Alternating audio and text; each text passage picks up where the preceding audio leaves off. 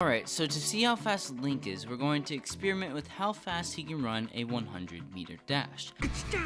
At the moment, we have the coordinates -100 on the very left of the other two coordinates. These coordinates are the X, Y, and Z planes. And Tears of the Kingdom is the only Zelda game to have them. What's so important about these coordinates? Well, as far as we know, and have concluded, a coordinate equals 1 meter, meaning this should be a 100-meter dash. Okay, on your mark, get set, go.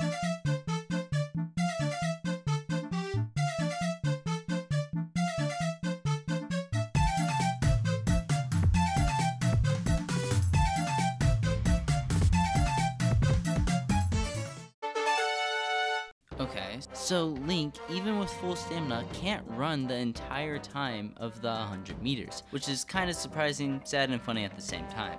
So what I decided to do is to give him even more stamina, with a stamina drink. And with that extra stamina, he finished the race in about 12 seconds. After that, I wanted to see how fast he can run the 100 with full armor and weapons.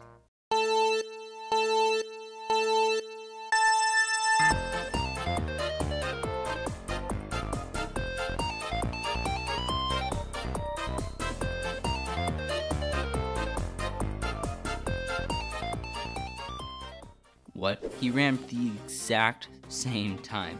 This makes no sense because we added about 200 pounds to him, if not more, but he ran the exact same speed. This should mean that he can go a lot faster than what we just saw. But how do we make Link go faster than his top end speed? Steroids. I'm halfway kidding. You see, there are foods and some elixirs that make Link faster. Are they steroids? I have no clue. But if we have Link run with a triple speed food, he runs a 100 in an insane time.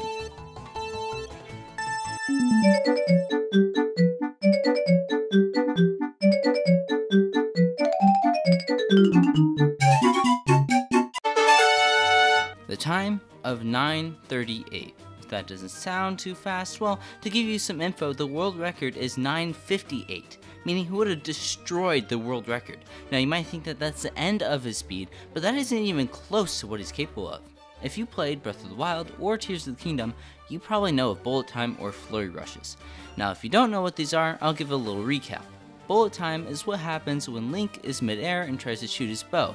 What happens is he slows down time besides himself. He can still react at a regular speed.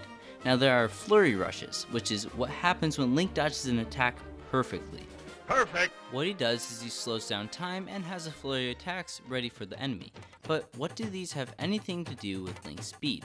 Well, if he can slow down time itself, then that means Link can go way faster. But how can I calculate the speed with these? Well, let's just forget about bullet time because it doesn't really matter in this circumstance. Instead, let's focus on flurry rushes. With flurry rushes, when Link hits the ground, he starts running, sliding really fast towards his enemy. Now, all I have to do is see how long it took him to reach his enemy.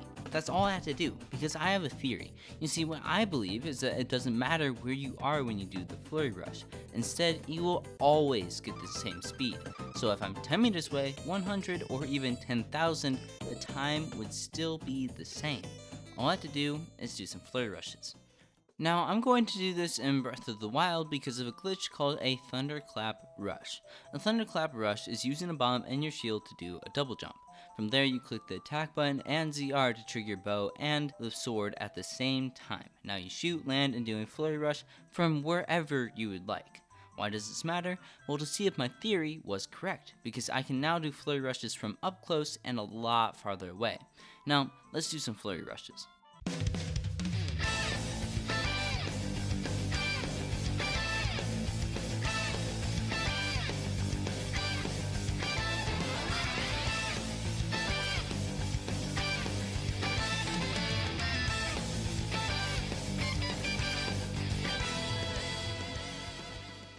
After looking at every frame of the flurry rushes, it turns out that if you're closer, it takes 0.16 seconds, and at mid-distance is 0.18 or 0.20 seconds.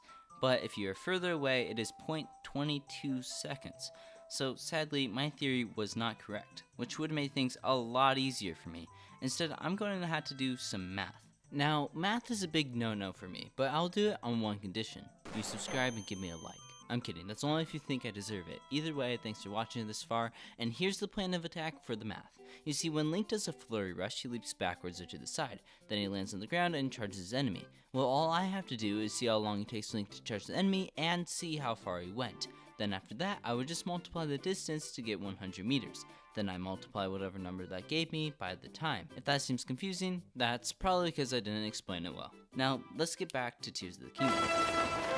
Why? Because Tears of the Kingdom, as I mentioned before, is the only game that has coordinates. So, here's a flurry rush.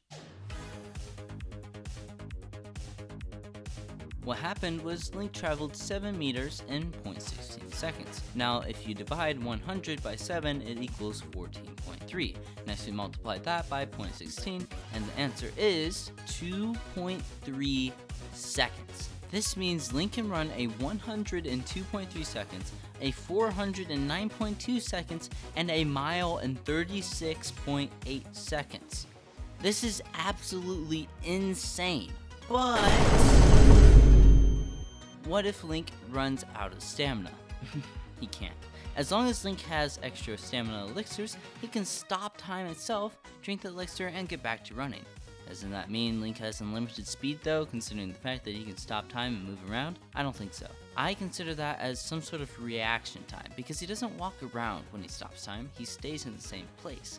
That's why, when he does move, he can slow down time like a flurry rush, but he can't stop time.